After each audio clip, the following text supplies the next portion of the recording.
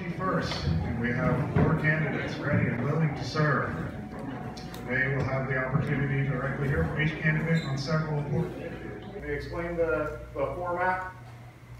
Each candidate will have 1 minute to begin with an opening statement. Many of the candidates have statements on the tables around the room. You have those to read as well. Each candidate, after the opening statements, I as moderator will begin with questions. 8 questions brought to you by the Civic League Board. I will go through first. Then each candidate will have 1 minute to respond, and we'll rotate the candidate answering the first question on down the road. I think we're ready to go. So we'll begin with Phil. If you're ready, we're ready. You got a light. Testing. There you go. Thanks for coming today. I'm not a politician, and in fact, I've never wanted to seek office before. However, it's apparent that our town is facing mounting struggles with fiscal management, transparency, and personnel management, and a long and troubling list of police department issues. So I felt compelled to act.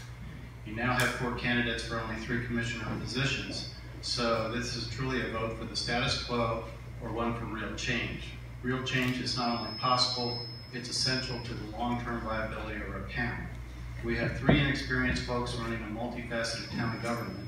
While they may have some admirable skills, not one of them has run an organization of any size, and it's beginning to show. On the other hand, I've managed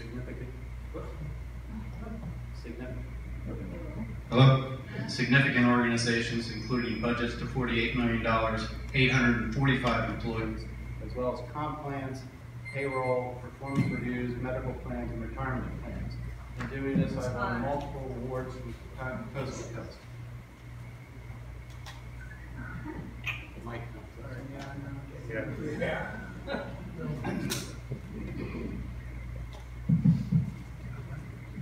You are being asked to select the management of your town. Please choose wisely for all our sakes.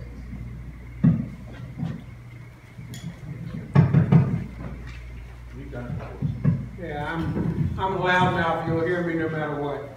I'm a 20-year property owner, full-time resident, and father of 2 sons and 5 grandchildren that probably hate to see me come up here and stand up and talk like this anyway. I worked for the CIA at the White House, stationed at the White House.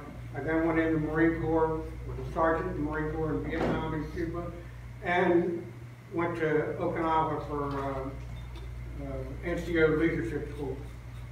I was with the Boy Scouts of Greater Washington, Northern Virginia, Washington, D.C., and Maryland at a number of different facilities. I was a branch manager and program manager there and ran their summer residence camp. I have worked for the U.S. Post Office for a number of years and retired there. I also went to as a union leader, I went to the AFL-CIO, APW, American Postal Workers Union Leadership School. I went to the Management Academy for the U.S. Postal Service. Almost every job I've had, I've ended up in a management type position. Thank you.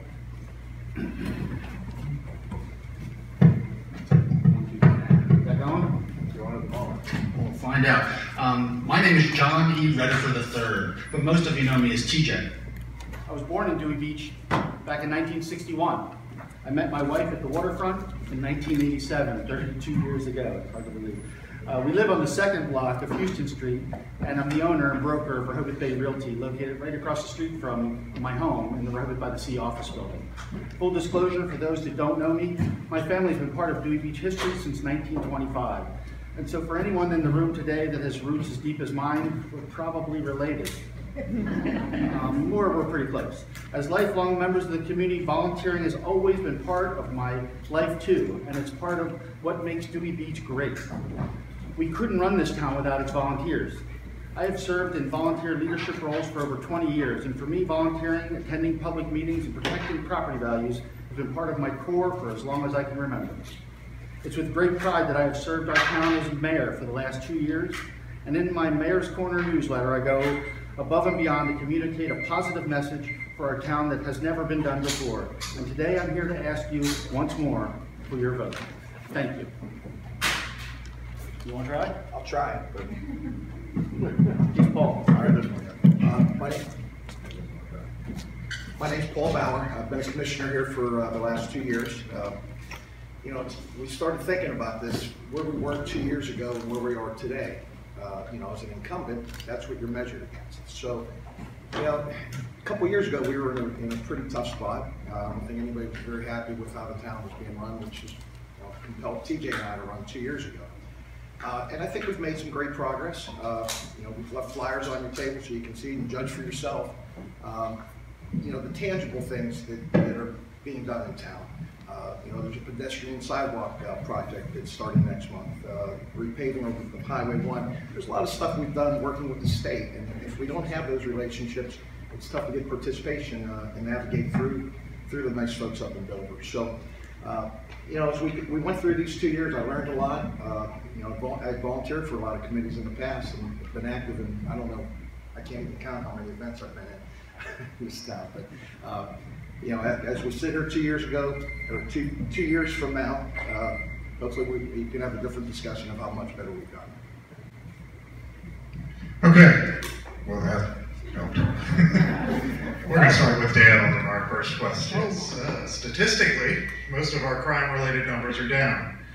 Yet, we have experienced significant incidents that give us pause. Do you consider Dewey Beach a safe place to live and vacation? What changes do you think would have the greatest effect? Would you repeat the question? Okay. I'm trying not to I did that deliberately, maybe go back. Go back to statistically.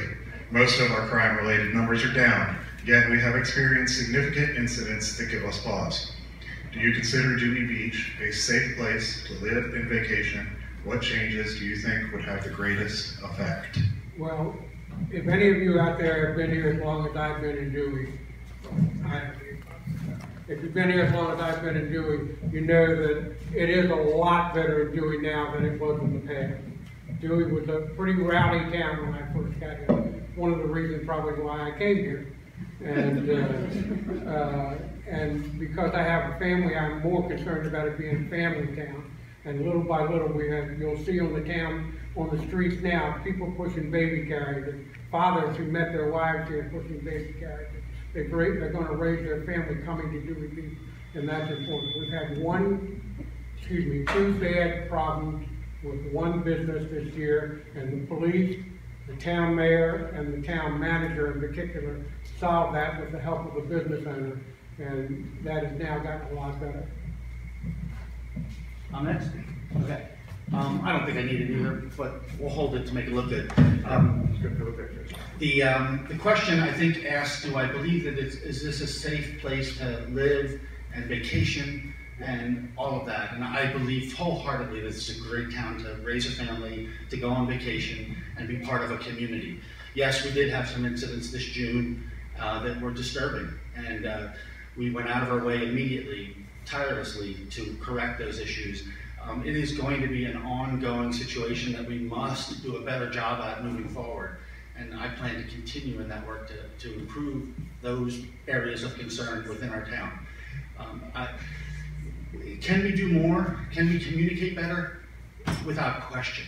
And I can't thank enough all the people that came together in early June. You're a big part of that. You're a big part of that too. And so is Scott Koenig, our town manager. So thanks to everyone that helped participate and keep our town as safe and clean as it's been this summer. I look forward to doing even more in the year to come. Yeah, public safety is something that everybody's concerned about. I mean, it's, you know, the incidents, if you look historically, they've always happened back in June. And one of the reasons is that parking lot gets back there. And part of the fix of that is you have to light it up. And when it's not dark, people tend to do things that they don't like to do things in the daylight. Can you control who comes in and out of this town? Not really. You know, this is a destination, you know, what can we do? Once they're here, we have to police it. So we've hired a consultant. He's given us some great ideas on how we can do a better job policing, and we're improving in those areas. And staffing and things along those lines.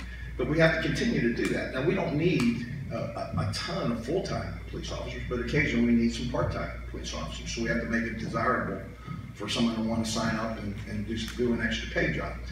There was some expense that we ran into by doing it, but what's the choice? Would you rather be safer and worry about the money later, or you want to worry about the money now and have the problems persist? So we chose to fix it immediately. Thank you. Going down the road. Hey, that worked too. So, I've always thought Dewey Beach was a safe town. That's because most of the people who come here to have a good time and have a vacation, or they live down here, or they come down here periodically because they own property. The choice was to spend money now and worry about it later, or I don't know what, but the real choice was to spend the money up front to staff the police department properly. Without proper police staffing, you're going to have problems, they're going to reoccur, and it wasn't taken care of ahead of time.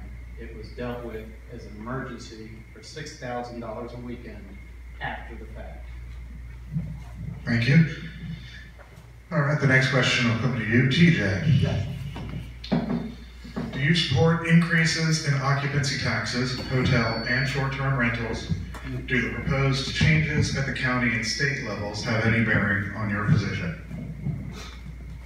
Don't hit the button yet. Accommodations tax, occupancy tax.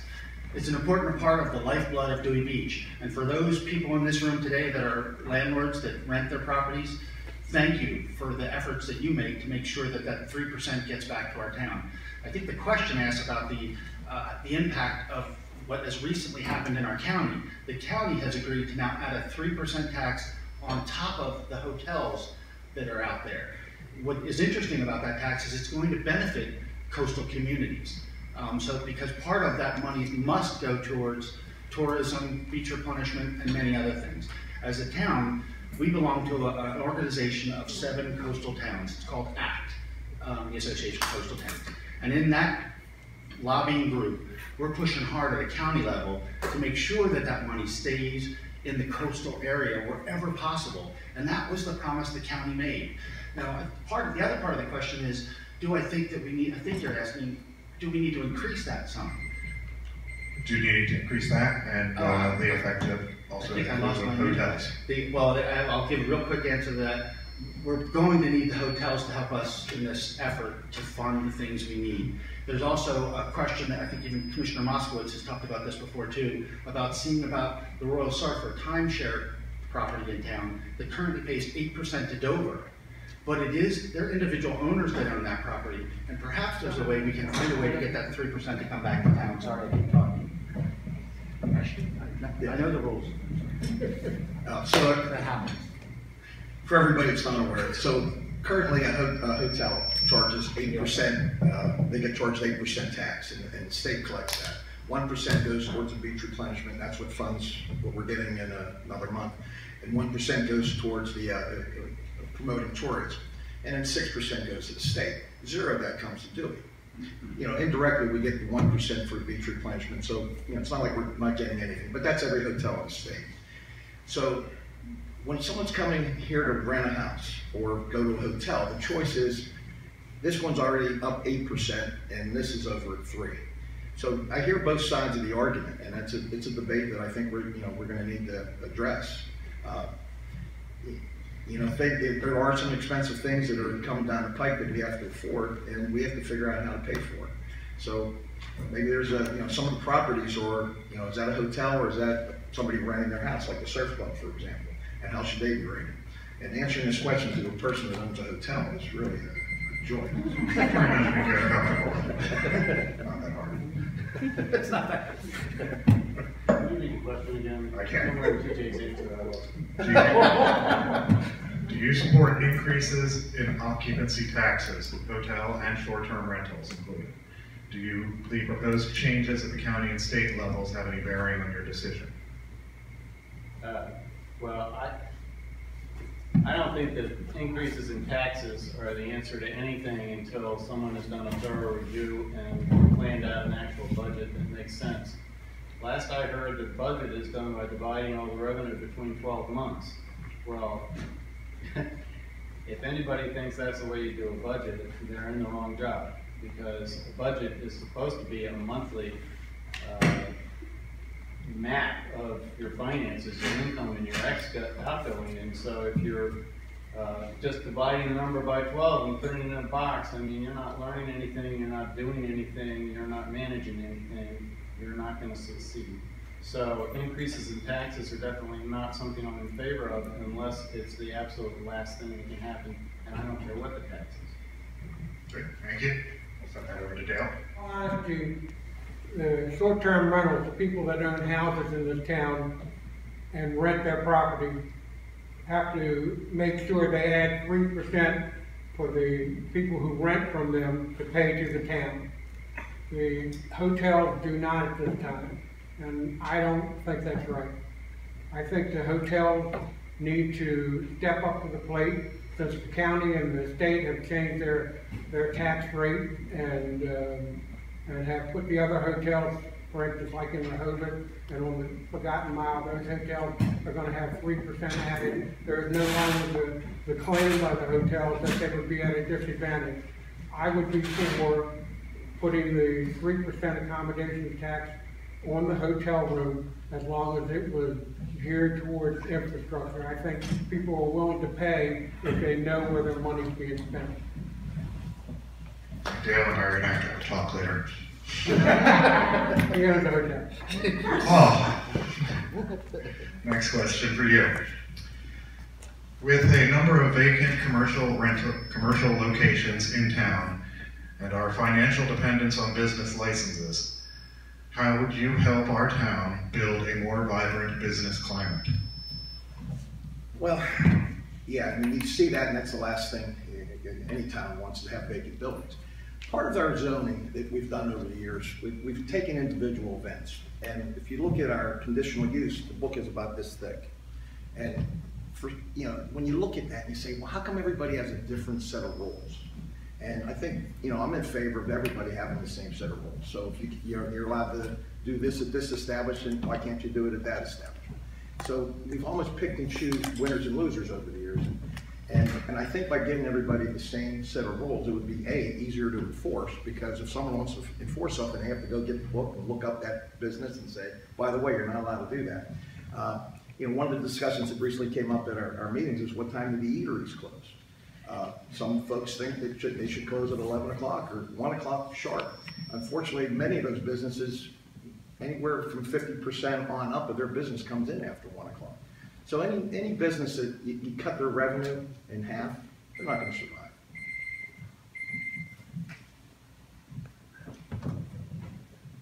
So the mayor is an ambassador of your town, and it's an active role. It should be an active role. You can, as mayor, go to other towns, see what businesses are there in a community like ours, and try to recruit those places to open up a similar business here. I would do outreach to the business community to make sure that they knew what the opportunity was here and work with them to find ways to bring them to do it. Okay. You can keep it here. Bill. No. Oh, you got it. Yeah. Finally. I'd like you to reread the question. Okay.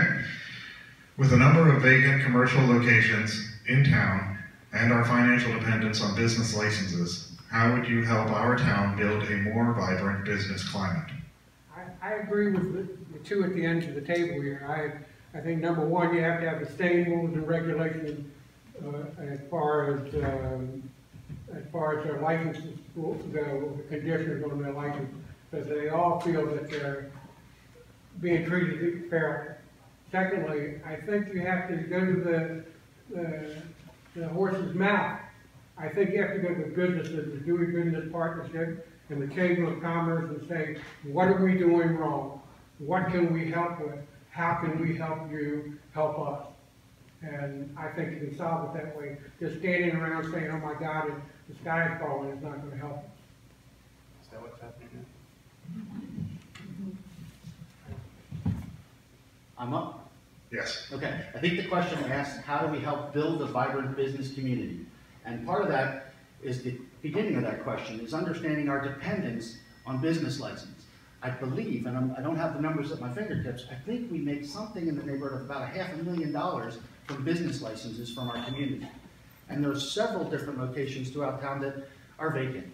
Some of this is done, and as much as I respect the idea of going around to different towns to make sure we know what businesses could be here, but some of this we've done to ourselves as a town. There's one business in the south end of town, well, it's not a business, it's a vacant building that was commercial, then we zoned it residential, and now the owner of that property can't do much of anything with it.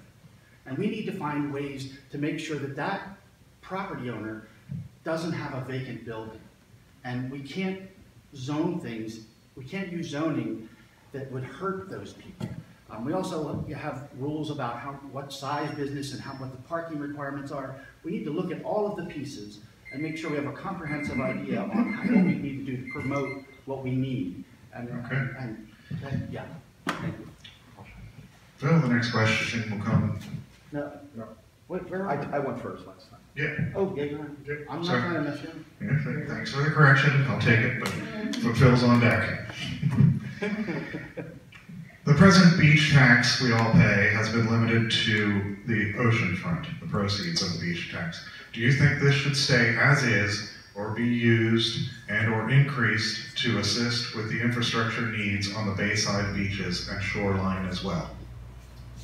No, I don't.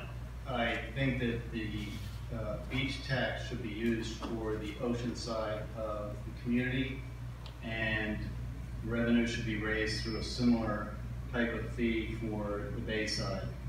I'm concerned about these storms, and if that money was tapped for anything other than its current purpose, I would want to tap it to do infrastructure so we preemptively have a better way of defending against large storms than we have today. So I would put some of it into infrastructure on the beach side, but if the bay side has an issue, which it obviously does, I would look to generate revenue for that as a separate issue, because I think once you open that, crack that egg open, it's going to go everywhere. So, and I'm absolutely opposed to that beach money being used for operating expenses when we don't have anybody actually doing the budget. Thank you. Yep. Yeah, you have to remember that tax was done by referendum. And there's a lot about that tax that cannot be changed unless we go to referendum again. Now, I'm all for, just like Mr. Rose said, and well, he didn't say he wanted to create a new tax, but that's what he said. I'm all for having an increase in the beach tax, as long as it's going to cover infrastructure for the bayside. If that has to be done, then we have to go to referendum and get you people to say you're willing to do that. And we would have to explain why that was necessary.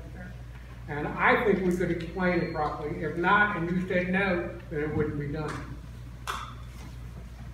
Can you read the question one more time, just so I got it? The present beach tax we all pay has been limited to the ocean front.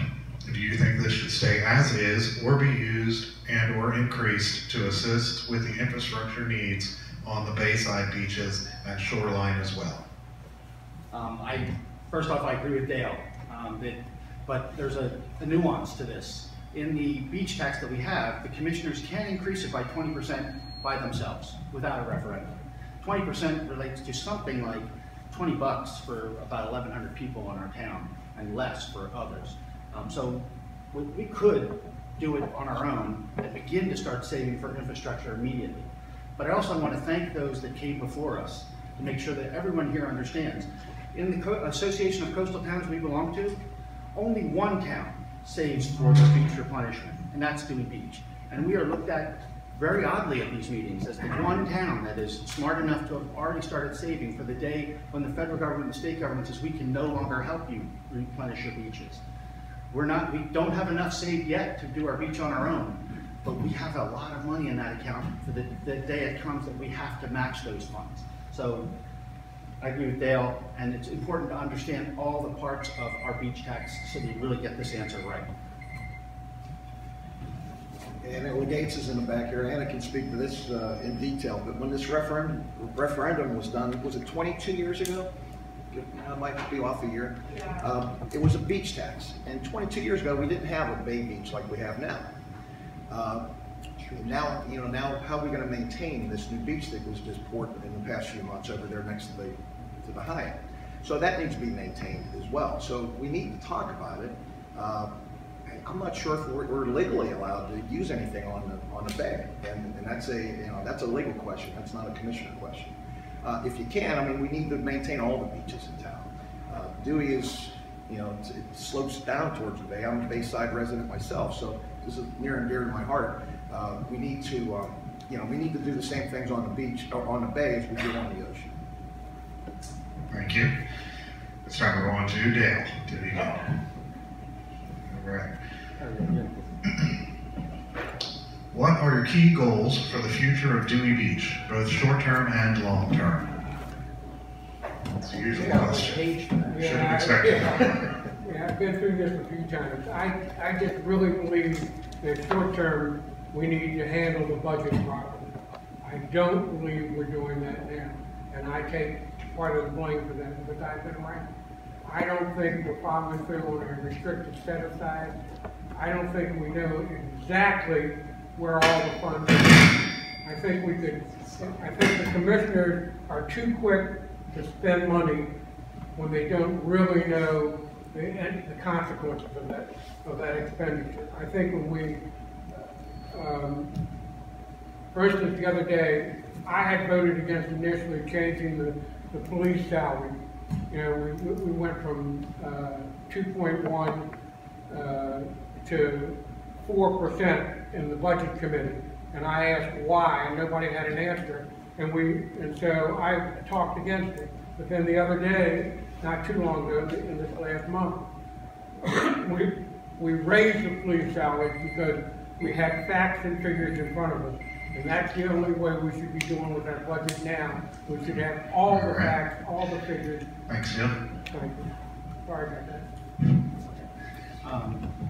Short-term and long-term goals for the Town of Dewey Beach. Is that the question? Yes. Just so I understand.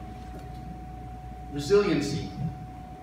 They talk about resiliency all the time when it comes to stormwater management, being prepared for a rainy day, being prepared for a big storm, and being prepared for a hurricane like we see in the south, which could come close to us. But I think resiliency is something could be a short-term goal for stormwater issues. It could also be a short-term goal for our financial issues too. Making sure, like Dale just mentioned, that we are doing the right things and build a resilient town, not only for stormwater issues, but for financial issues. And that can be done immediately, and it needs to be part of our long-term goals as well. Resiliency in finance and with our stormwater issues also come down to individual responsibility for everybody in this room too. Knowing how your stormwater rolls off your house and affects your neighbor, it's important. Knowing how we spend our money and being part of our meetings is important. So the play Hamilton has a song in it called Being in the Room Where It Happens. And all of you today are in the room where things happen, and I thank you for that. And we all need to be in the room where things happen and build a better town. Thank you. Wow, right on. My wife and I would always talk to the kids when they wanted something. We had to define whether it was a need or a want. So we have a lot of wants in town, and we also have a lot of needs. Some of my goals for the wants, I'll go on the one side of it. A year and a half ago, we put on those dune mats on each street. I think we couldn't do it on one or two of them for different reasons, but now that we're going to have a new beach replenishment, I think it would be nice if we can extend those out for everybody. So that's one of my goals, is to do that. Now, the last time we did that, we didn't do it, we did it with some leftover budget from the previous year, but that was where's our Senator Lopez at? Senator Lopez was instrumental in helping us get some state funding for it, and then we got some residents who all pitched in and sponsored their streets. So that was a good way to do that. It was a collaborative effort where the town didn't foot all of the bill, but they footed part of it. Long-term goals, we have some implementations we need to do with this police report. The consultant that we hired made a lot of good recommendations, so we need to implement those. And infrastructure, and that's when I say that, the pipes underneath all these streets, they were put in the 60s, so we need to fix. Sorry, oh, it's me. Or is it you? Please, go ahead and answer this question. You're going to be next. So short term, I want to fix the budget, I want to fix the police department, and I want to fix the revenue problem, as well as fill up the businesses that have left. Those are my short-term goals. I have a plan for each of those things, and I would start that immediately. Long-term, I think we have to look at the zoning issues that we have in terms of more and more construction going up around us as well as here, and how that affects our own infrastructure. And we have to talk with our state and local officials as well to make sure that we have an infrastructure plan that's going to support the amount of traffic and people that we get through our town. Thank you. That's down to TJ. I think I don't ask me. It's a little longer one. Huh? As this town continues to grow more into a year-round place, and with expensive new homes being built each year, the need for a more year-round police services are needed. How would you suggest we work within our financial means to ensure we can have the services needed to protect our town and our property values year-round? That's an important question, and for those that are confused, we're slowly becoming more and more of a year-round town every single year. I met with people earlier today that are getting closer to retirement age, and their plan is to come here and be part of the community on a year-round basis. So that affects us in many different ways because they used to rent their properties. So that has other impacts on us as well. Funding our police department is critical as well. If we have enough police to manage the 10 to 20,000 people that come every weekend in the summer, I think we'll have enough police to handle the needs of our town in the winter as well. And so that's what's critical, is having professional police officers that are paid full-time at reasonable salaries, and the commissioners recently fixed that issue. So I'm proud of the work we've done there, but we need to do more to make sure we have the right police officers in the right positions and make sure that year after year, as we grow into the more year-round town that we're going to be, that we are less dependent on our part-time agents and more dependent on a full-time professional police department. And we can do that. Yeah, the services that people need in the winter, I'm not exactly sure how many full-time residents we have, because that's really a trick question. How many of them are in this houses in the winter? But they're full-time nonetheless. I'm sure they go someplace warm also, so, like Rob. But so our police, think of it this way, you're policing 20 to 30,000 people on a weekend, give or take, and you need an X number of officers to handle that. And there's actually a formula that police officers use for that. Now, for four months, 100 days plus, a little bit of the shoulder season on each of those.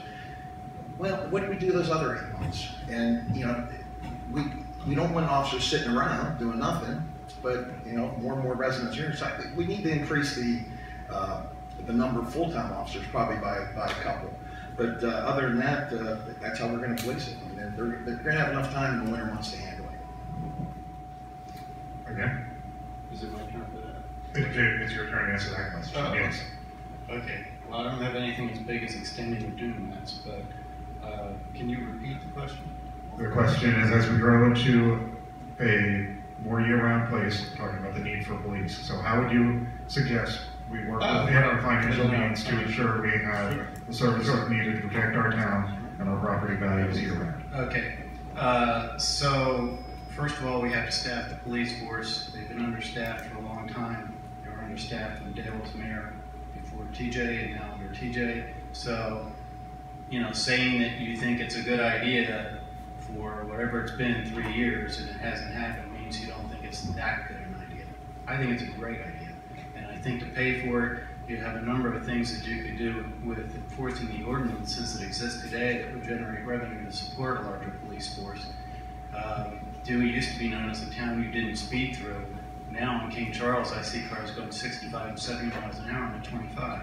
So there's plenty of things that could be done to enforce the ordinances, to boost revenue, to pay for the police. Thank you. On to Dale. First off, if you look at the budget, and I have, our police bring in somewhere from 3/4 to almost all of their budget. Now we don't want police out there. We don't want to be telling police bring in your budget. That's not the way to do it. That's improper. But they do bring in 3/4 to almost all of their budget.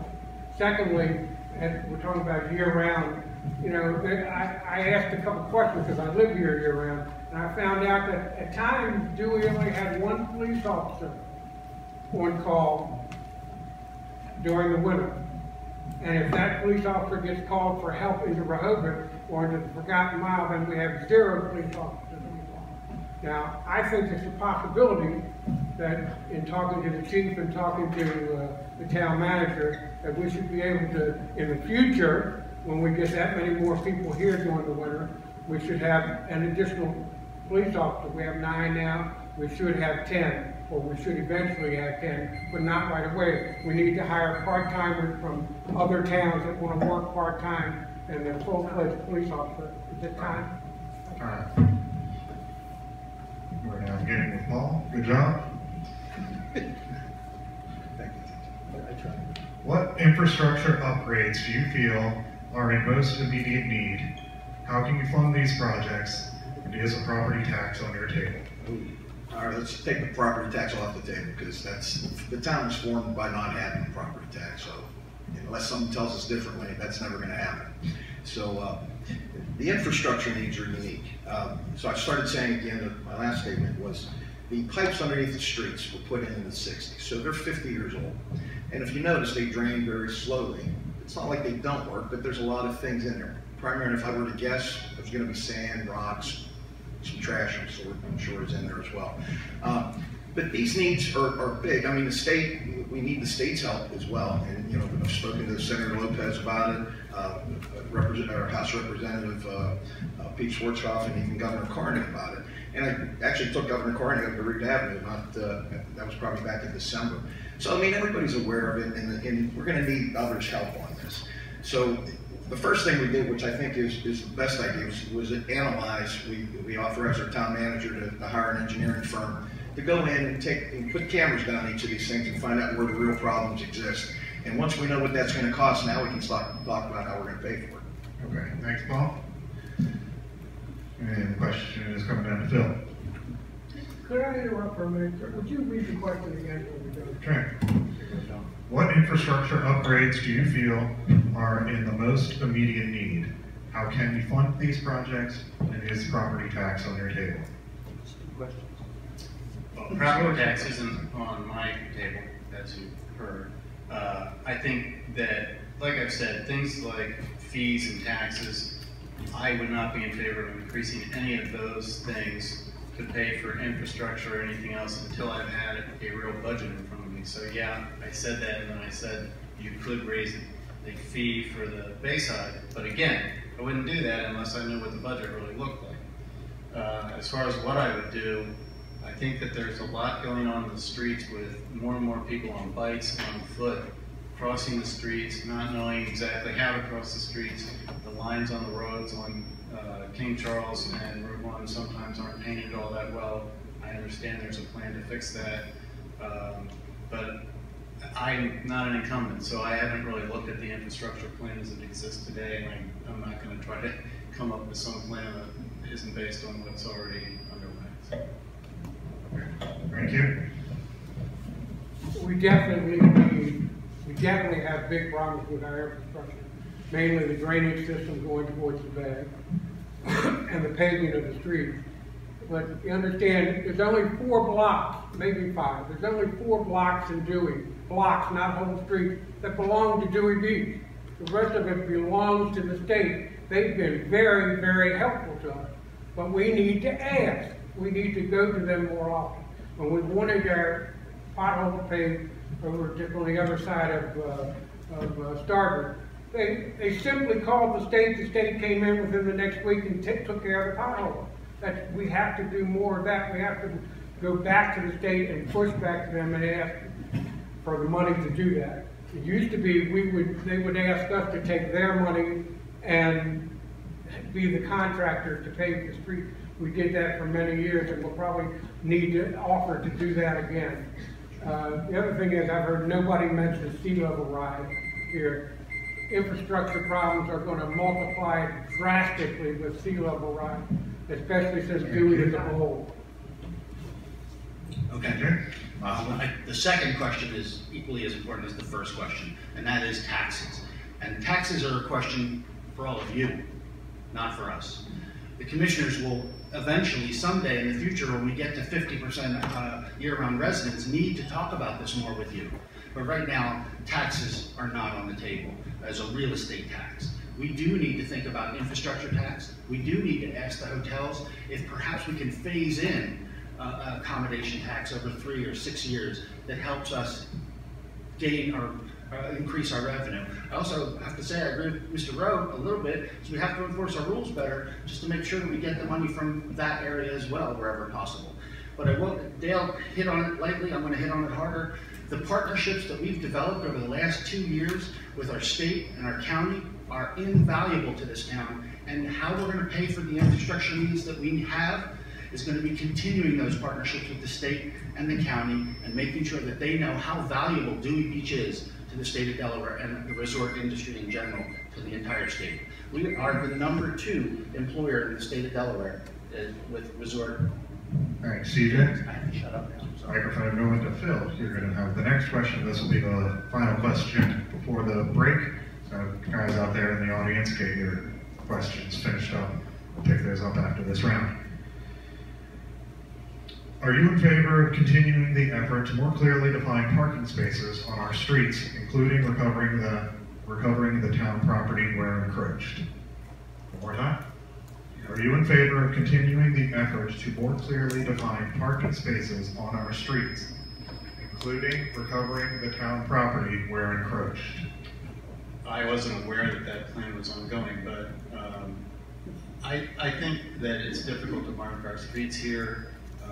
Particularly, I know living on the beach block, it's hard to tell where sometimes they would even go because the sand blows across the road so much.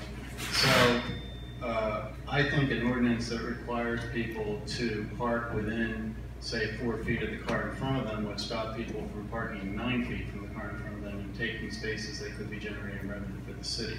But I also think that anything we do with rules has to be clear, has to be posted, and people have to have access to it, because too often people are getting tickets for doing things that they have no idea is wrong. Okay, thank you. Dale?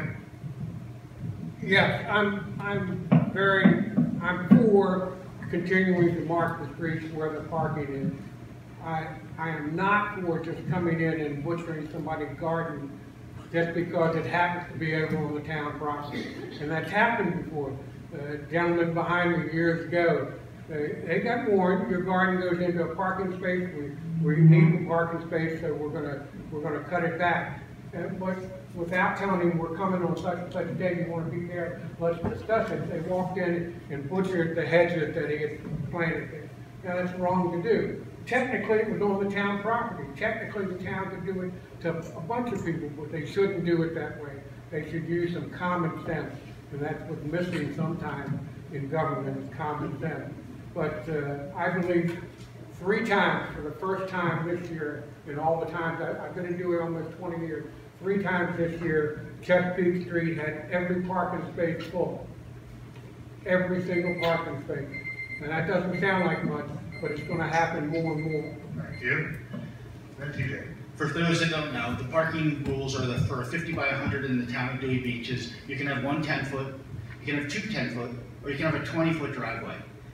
The rest of the front of your property needs to remain for public parking. It's the town's property. And there was an effort last year to identify driveways throughout the north end of town in particular, but it also went into the center and into the south end of town. It is difficult because sometimes there's homes that appear to be a single-family home that are not a single-family home, and there's even places where in the past a plan was approved that had a 50-foot driveway in it. So this is going to need to be a comprehensive plan that identifies the public space and the private space. Those areas that are public, that is revenue lost. So and quite frankly, 80% of you do it right. It might be 85. The 15 or whatever percent that remain that don't do it right, they're going to kick and scream all the way. But I think for those that do it right, thank you. We need those parking spaces, and it's a big part of our town's revenue, so thank you. Yeah, I think our town manager, when he first came down here from Dover, he looked at that and he recognized it needed to be marked better. So I think he made some really good progress this year. And for those of you that don't know this, but it's a yellow, it's a very bright like a highlighter, but it has 2 little edges to it. And one of the suggestions I got from a resident the other day was, can you fill that in and don't have this and just make it a bold line, like don't crowd, and even write no parking on it. And, it's all about communication, but I think if we can mark it that way, that would help. The real solution would be to put curbs in, but we're probably looking at $100,000 a street. It would be nice to have, and that goes back to the needs and wants. So in the meantime, paint's cheap, I think we can do it that way. Thank you all. Okay, we're going to take a break at this point, and you'll see some of our board members come around collecting cards. And boy, that's something you need to do better moving forward is communication.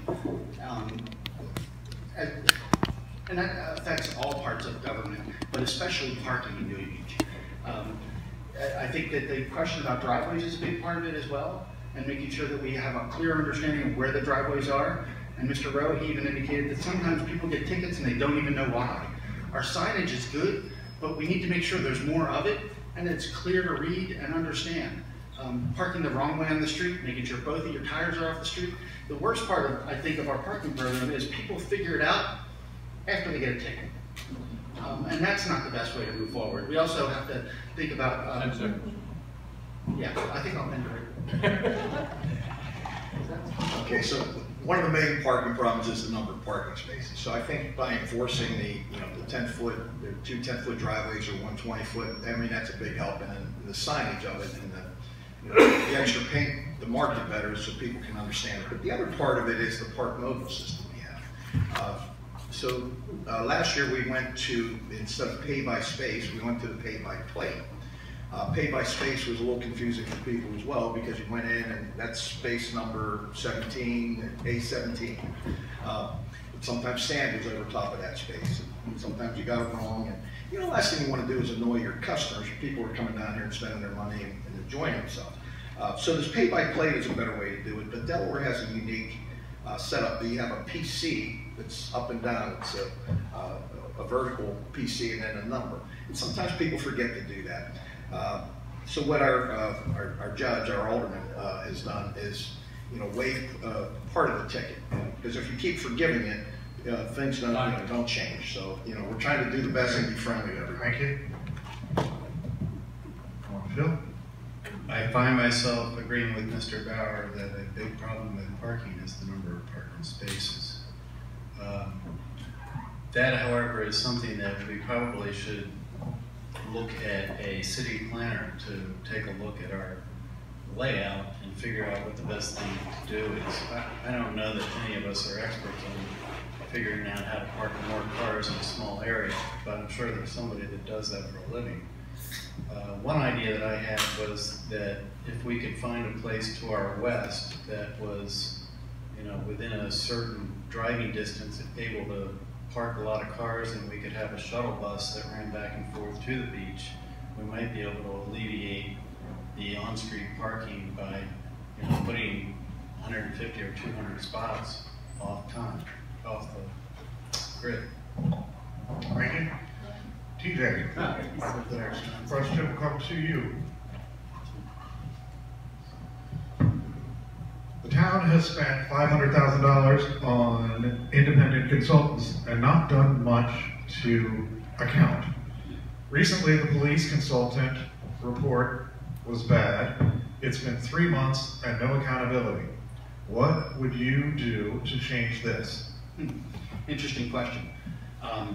$500,000 in consulting fees that were spent. Part of that talks about the Max Walton report. And what a lot of people don't know is that our insurance company suggested that we not do it the way we did it as a town, and that we use our insurance company to do it. And that would have cost us about $100,000, and then they would have picked up the tab beyond that. So the town decided, long before I came along, to go independent and let our attorney hire an independent attorney to do an investigation.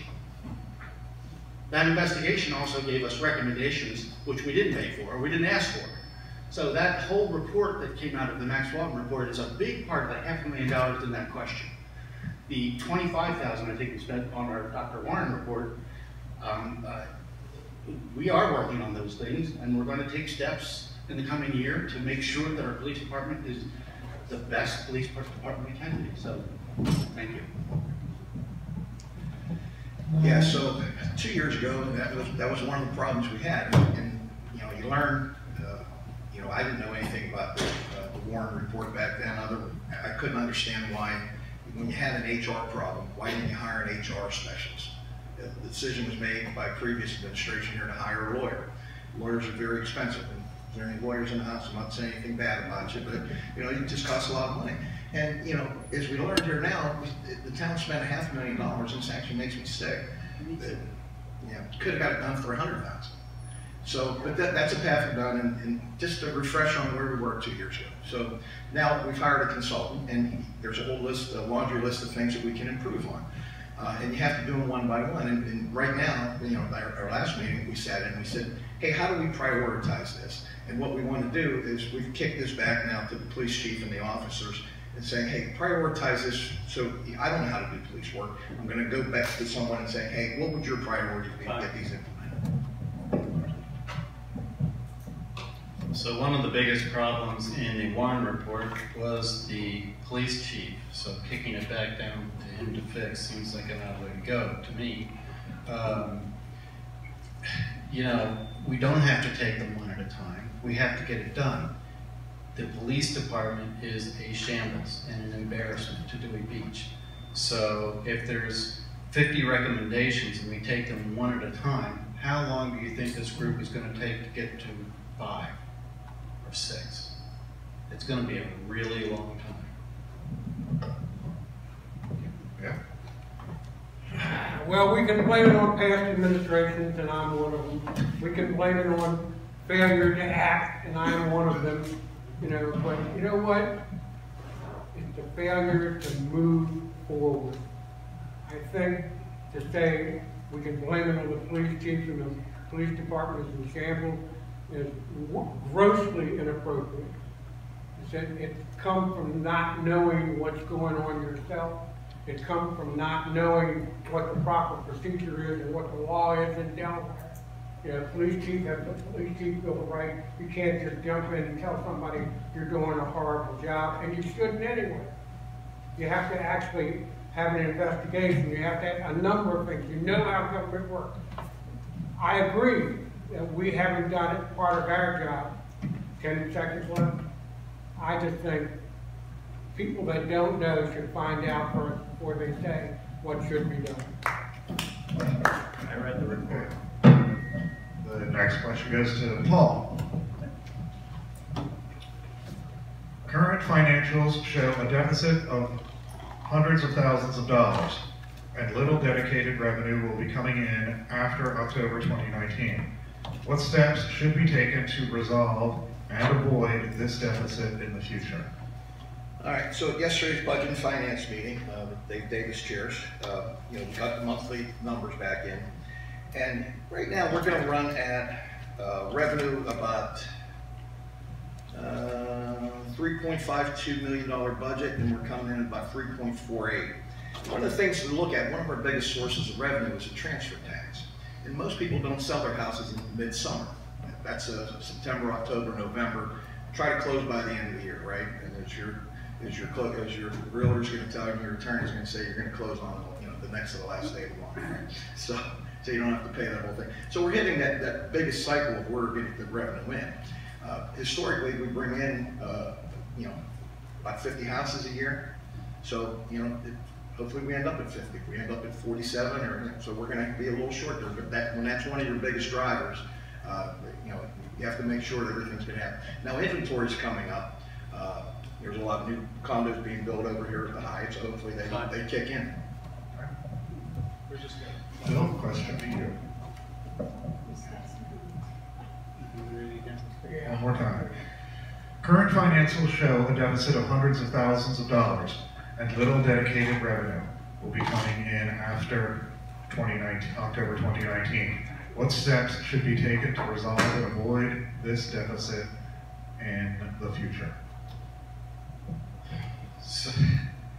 So at the last commissioners meeting, TJ asked the town manager an excellent question, which was, we're $100-something thousand behind. There's also some some committed expenses that will have to be added onto that.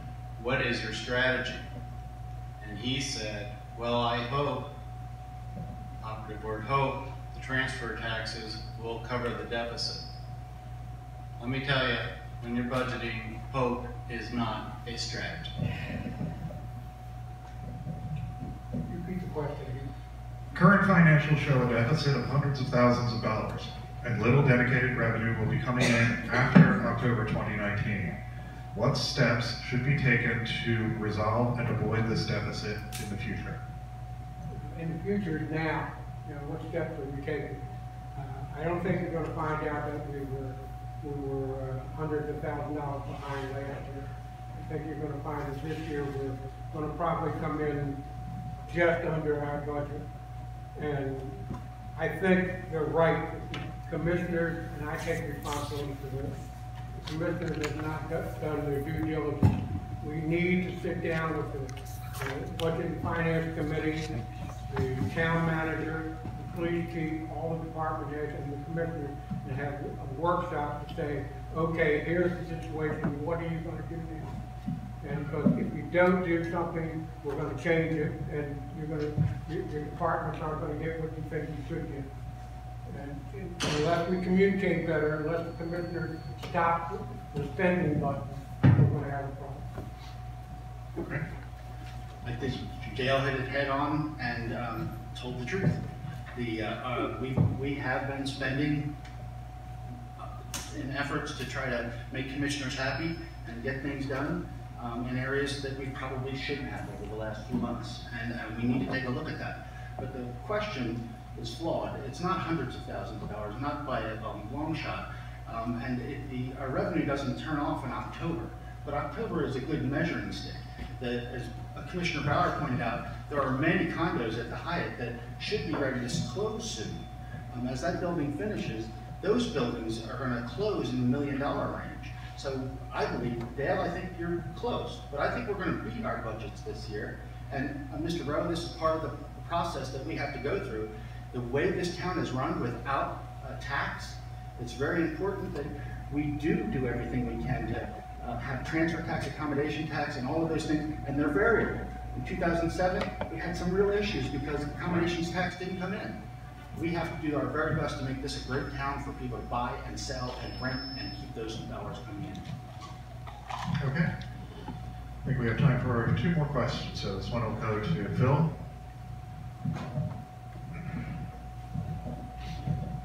What is being done to reduce or eliminate the number of lawsuits filed against the town? I have no idea. We'll get 3 questions.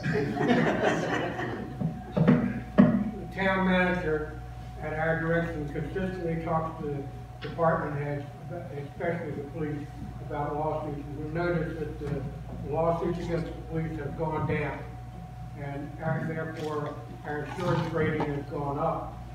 I think we're all very careful about what's being said in public so that we don't have lawsuits, either internal or external lawsuits.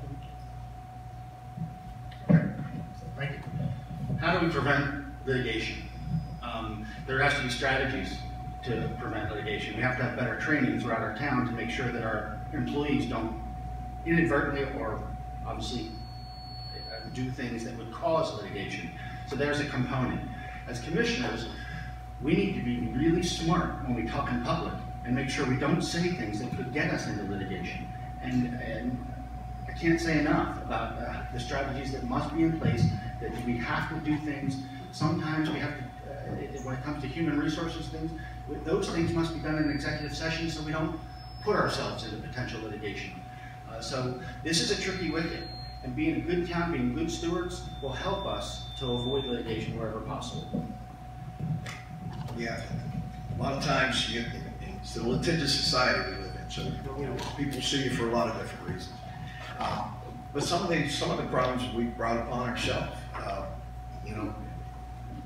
probably read in the paper. I mean, some employees were publicly humiliated. I mean, you're going to get sued when it happens.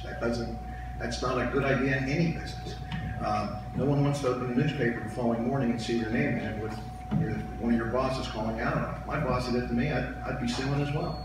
So we have to be careful of what we say and how we say it. Personnel matters need to be handled in executive session, and if there are issues with employees, that's between a boss and the employee, and that's, or else no one would ever work for any government agency.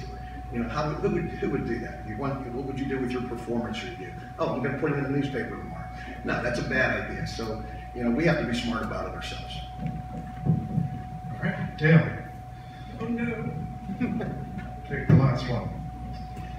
We, along with all coastal towns, have a significant risk due to the rising sea level issues. What is or can be done to address this issue, which will impact all of us? All right, we've already started. I mentioned the last time, and I cut off because my mouth broke too much. Dewey is shaped like a shallow bowl, with Reed Street being the deepest end of the bowl. And we're cooperating with the Center for Inland Bays, the state and the federal government, and putting up matching funds so that we can start with Reed Street, the CID and the project that's going in now, Center for Inland Bays, the project that's going in now, and hopefully work our way out. This is for all of us, not only a test project, but a project we think is going to work to help Reed Street, Reed Avenue, and then work our way out. The survey said that the drainage survey in town, the water, I'm sorry, I'm missing my point, said that it would take about $1 million per street to handle the drainage and the flooding. If somebody's got 22 million, I'm more than happy to move right ahead on it, but we are working on it. I'm sorry, can you actually repeat it just one time so I get it right? We, along with all coastal towns, have a significant risk due to the rising sea level issues. What is or can be done to address this issue, which will impact all of this? Understood. First, I have to a shout out to Mr. Tyler and Mayor Hanson, who have been working on this long before all of us. The Center for Inland Bays project that's going on Reed Avenue, Diane Hanson helped start that, and we just helped make sure it got done. And it's taken 2 years now, and she's been out of office for 2 years. So, and it's finally going to get done now. Building a more resilient community, being part of ACT, the Association of Coastal Towns. Anybody know the 7 towns? South Bethany, Fenwick Island, Dewey Beach, Rehoboth, Henlopen Acres, and Lewis. Those are the 7 towns that we partner with currently in ACT that was dissolved back in previous years, 2006, that is now a vibrant lobbying group that is going to help us try to do everything we can to be ready for sea rise. Sea rise is going to be a complicated issue that we're going to need federal, state, and all our partners together, and each one of you, to think of ways that you can deal with stormwater on your own properties. And we'll do what we can as a town as well.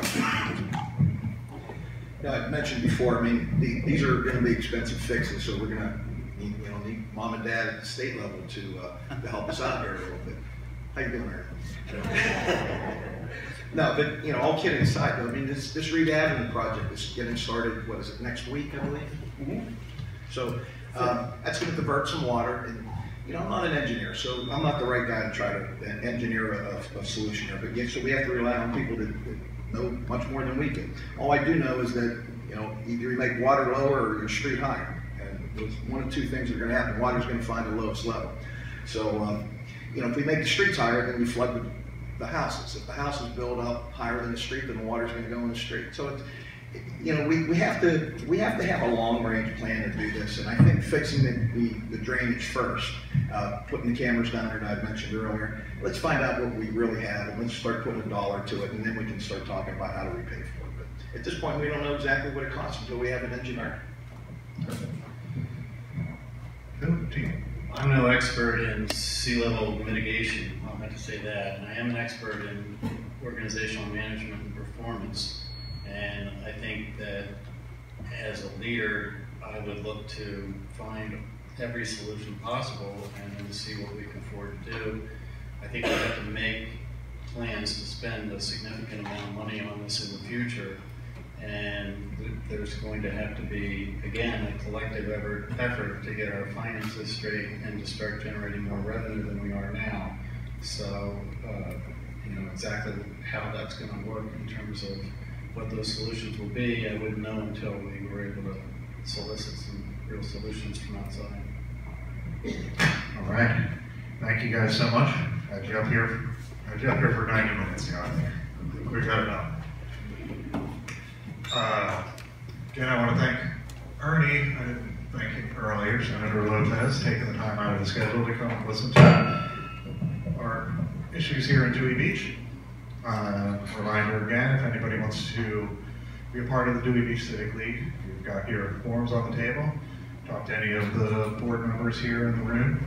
And please stay. We've got some sandwiches and drinks and a little conversation afterwards with the candidates. Closing statements, yes. You do get those, don't you? Like, oh yeah. Yeah. So, closing statements will begin with TJ. Okay. You're next on the list. Okay. Paul Bauer. Back in June, when fights in public safety were a concern, we needed to take action. And he helped me get in front of the right people to keep our town and our people safe. On Election Day 2017, Roberta and Judy sat on the dune asking for support for dune mats. This didn't come out of nowhere. The people of Dewey Beach wanted dune mats. Paul, as we sat there waiting for the voters to come in, Paul and I sat and talked about it, and he helped me understand how we could make that happen.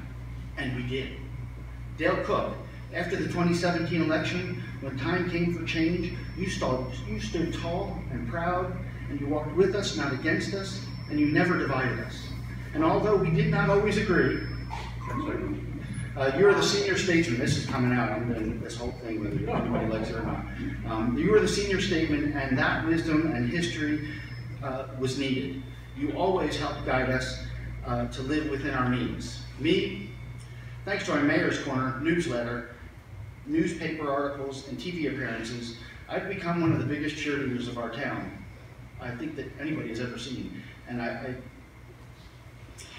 I also asked people that didn't like me and didn't support me to sit on committees and continue their mission to help clean up the mess that was there before us. In town government, there are 5 people, 5 votes on a commission. You need 3 votes to pass anything. Commissioner Rowe has asked us to vote for 1 person. I think we need to vote for 3. I'm going to ask you to vote for Paul Bauer, Dale Cook, and then at the last minute, vote for me so that we can keep things moving forward. Which way am I going? I don't do it. Okay. Okay. Yeah, thanks, TJ. You know, it's funny that because dune mats weren't one of the things we were running on. That wasn't part of our platform. No. But as I was talking to Senator Lopez at the break here, there's a thing called community transportation funds, and I was just informed that we're going to be able to get a nice grant to make those dune mats longer. So I'm going to be passing around a collection basket to see if we can get some individual sponsors on some streets. So if you can help us participate, it's we're all in this together. But I believe in a lot of the same things everybody does here. You know, property values have to go up, right? I think we're doing a good job of that. The rental market has to stay strong. I think we're doing a good job of that. We've got to promote Dewey Beach as positive. You know, so I can promise you some things here. Is, you know, balancing this budget. I went to the budget and finance meeting last night, and many other people did. You know, hey, we have an unreliable revenue stream in some places, and it's going to go up and down. And depending on what day it is, you know, it could be up and it could be down, but we just have to ride through it. I think Dave Davis does an excellent job. But there's a lot of teamwork in this town that makes this whole thing work. So I concur with TJ here. If you could vote for 3 incumbents, that would be awesome.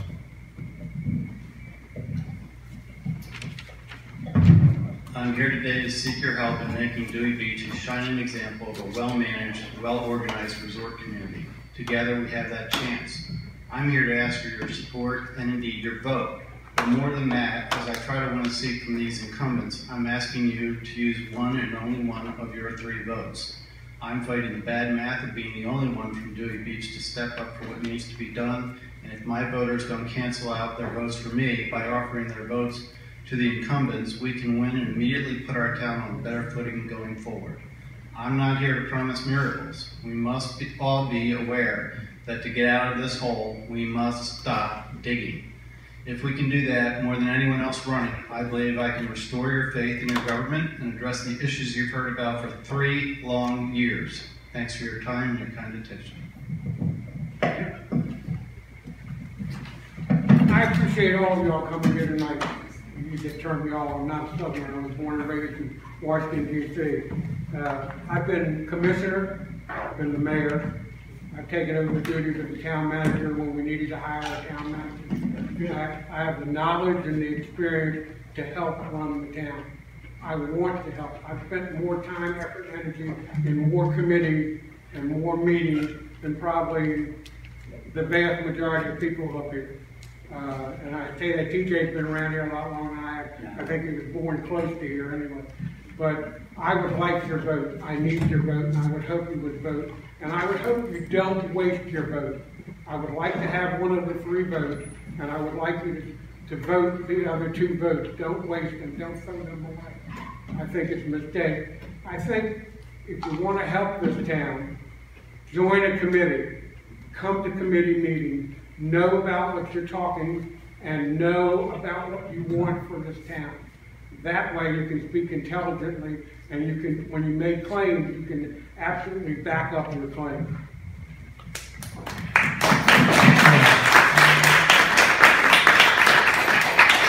And I thank you all for taking the time to come here tonight and being willing to volunteer for your community.